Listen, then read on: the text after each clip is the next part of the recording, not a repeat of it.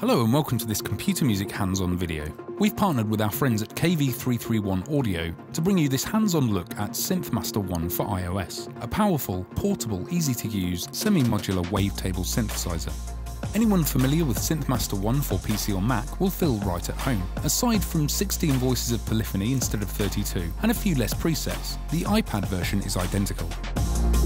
SynthMaster One for iOS features two wavetable oscillators, plus a sub-oscillator for each. There's two multi-mode resonant filters, two amp envelopes, two mod envelopes, and three LFOs, a powerful arpeggiator and step sequencer, mind-blowing effects, routing section and 12-slot mod matrix, and much more. Plus, presets can be quickly transferred from the desktop version to the mobile app, and vice versa. SynthMaster One for iOS is a standalone app and can also be used as an AU version 3 plugin in iOS stores such as Cubasis, Auria and GarageBand. In this video, we'll show you how to get up and running with this iPad power synth. For even more info, check out our previous hands-on video, which covers how to use the near-identical PC and Mac plugin version. SynthMaster One for iOS is available now from the App Store. It works on iPad Air and above. Head to KV331 Audio's website for more info. Section 1. Presets and Overview.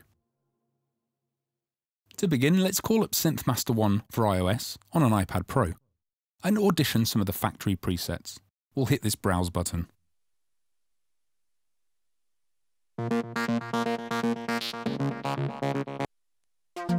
You can filter presets by instrument type, music style, preset author, or bank name.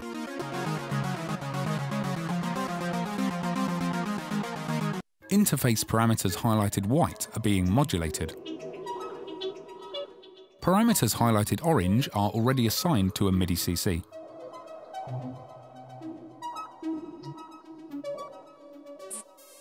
Tweak parameters like wavetable index, filter and envelopes. And the routing window is populated with visual feedback.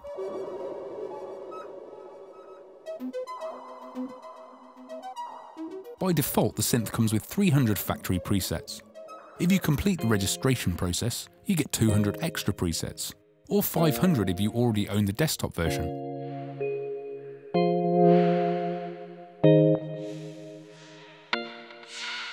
And you also get a discount coupon that you can use to purchase any KV331 Audio desktop product.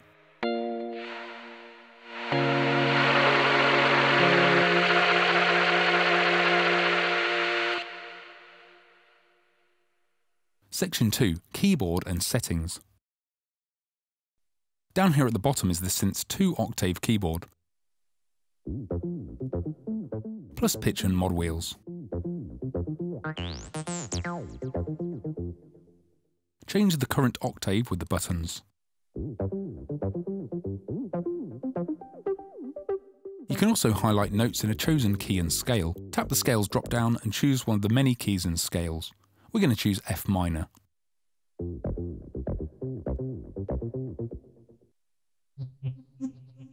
Toggle the hold button to hold played notes.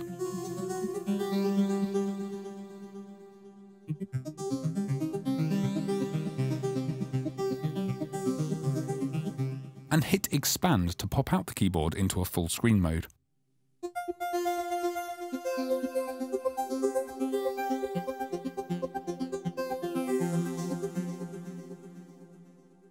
In the settings, you can define how the horizontal and vertical motion of your finger swipes will affect the resulting sound. When X-axis controller is set to scroll, press a key and swipe left or right to change octaves as you play.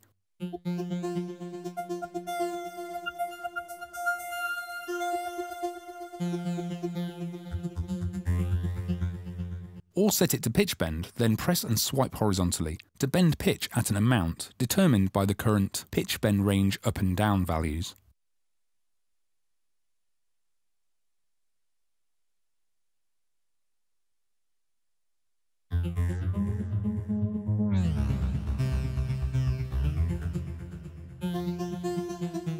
Set the Y-axis controller to either velocity, mod wheel or aftertouch. Then vertical note swipes will transmit the corresponding MIDI data.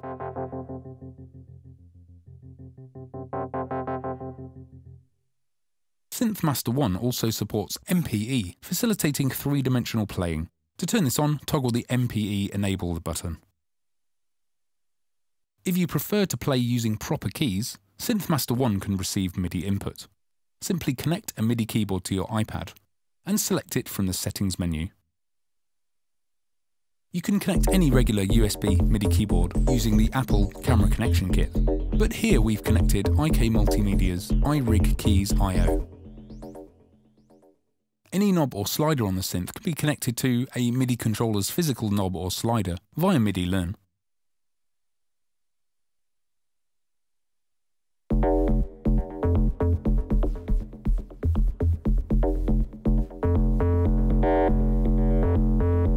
And you can sync the synth to Ableton Live via Bluetooth by toggling the Ableton Link button, found here in the Settings menu. Section 3. Synthesis. Next, let's move on and build a patch from scratch. To initialize the synth, tap in the top bar and select Init Preset. You'll find the synth's sound-generating oscillators here in the top left. Both oscillators also feature a sub-oscillator.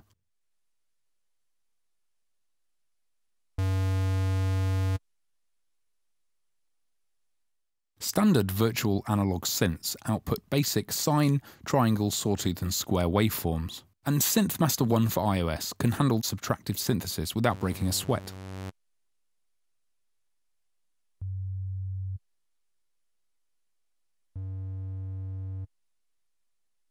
Each of the two oscillators can operate in up to 16-voice stereo unison mode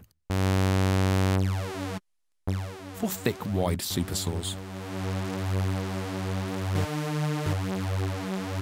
However, a wavetable synth like SynthMaster One gives you plenty more scope for creating interesting sounds. A single wavetable oscillator is packed with multiple waveforms that can be scanned through using the index knob. Select one of the many onboard wavetable oscillators from the dedicated menu.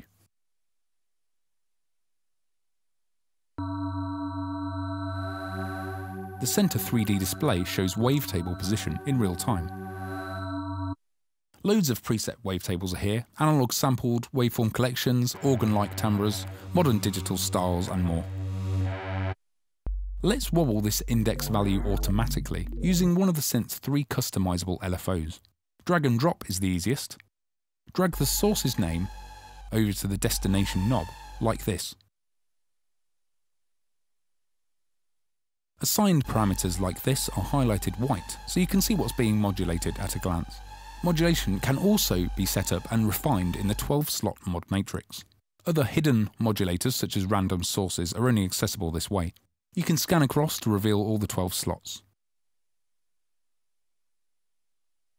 In the first slot, we can see our LFO1 to Oscillator 1 wavetable index assignment. Adjust this knob here to refine the amount of positive or negative modulation. We can customize the LFO's response in the panel here. We'll change the LFO's wave shape and speed.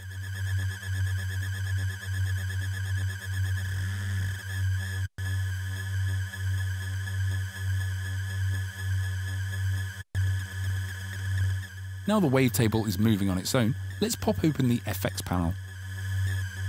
6 effects can be placed in series. Tap and hold a slot to select one of 11 effects.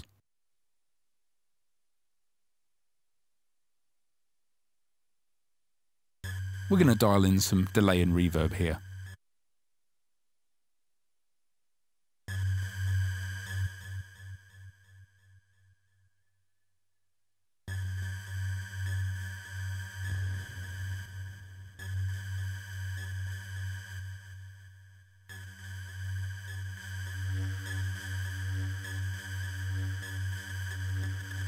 Now for tone shaping. SynthMaster One has 2 multi-mode resonant zero-delay feedback filters with various drive options. Tap the Type drop-down and select one from the list. Cutoff can be quickly modulated by LFO 1 or 2 or mod envelope 1 or 2 using these handy parameters here. We'll use the synth's first mod envelope to sweep open cutoff.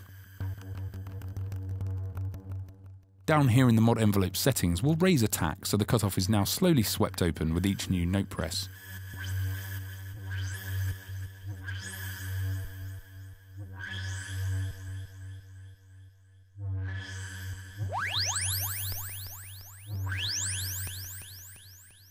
To finish our quick tour, let's get the powerful 16-step arpeggiator and sequencer involved. Tap to open its tab, then pop it full screen by pressing the magnifying glass.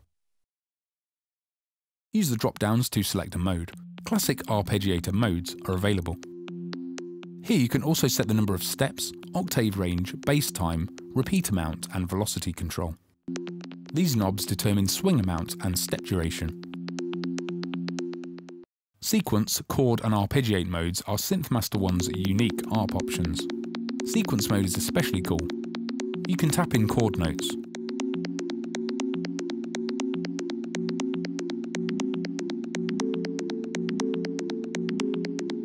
Plus slide and hold values.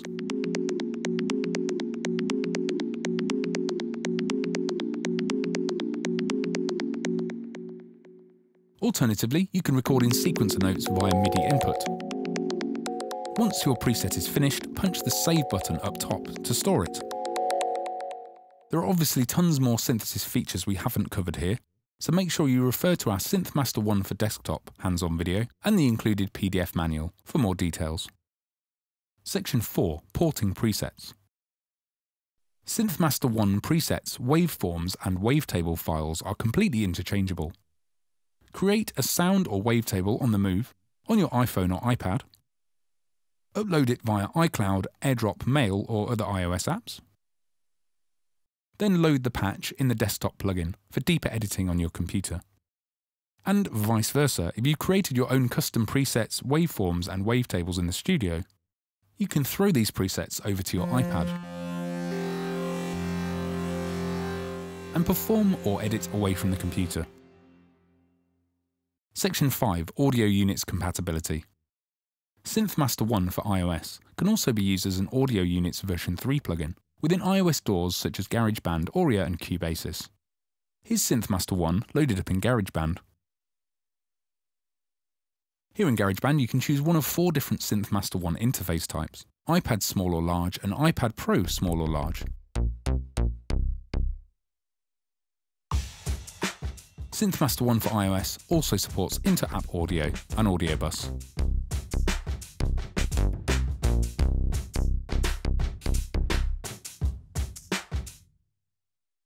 So that's all for this video. SynthMaster One for iOS is available now from the App Store. It costs $19.99. Head to the KV331 Audio website for more info.